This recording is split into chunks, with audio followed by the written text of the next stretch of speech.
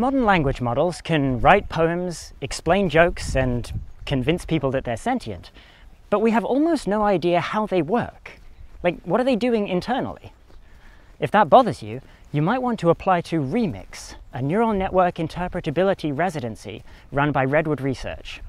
If accepted, you'll build on recent progress in interpretability research to reverse engineer the mechanisms that models use to generate language. This is a small and new field, so it's very possible that you could uncover something important and surprising. The paid research program takes place in Berkeley, California in December, January, depending on your availability. If you're interested, look up Redwood Research ReMix and apply right now because the deadline is November 13th.